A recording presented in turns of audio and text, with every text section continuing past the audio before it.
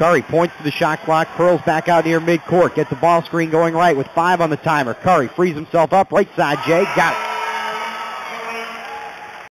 Whedon, midair pass to Kreko, back to Griffin, left wing 3, he got it. Unbelievable, 12-point Dartmouth lead.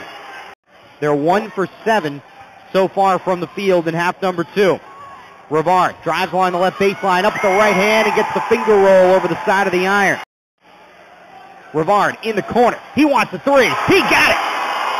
Oliver quickly runs back into the front court, into the corner. Rivard. One more for Brown. He wants a 3. He got it!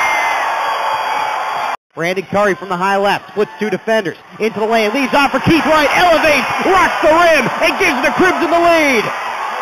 4 minutes remaining. Crimson with a 4-point advantage. Brandon Curry drives inside. He rises and lays it in. Driving inside, Curry whips it into the corner. Now back up McNally on the right wing. A 3. He drains it. Oh, everything's going Harvard's way now. How the tide has turned. 180 degrees.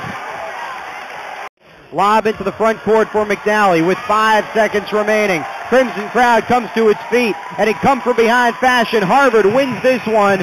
59-50 is our score.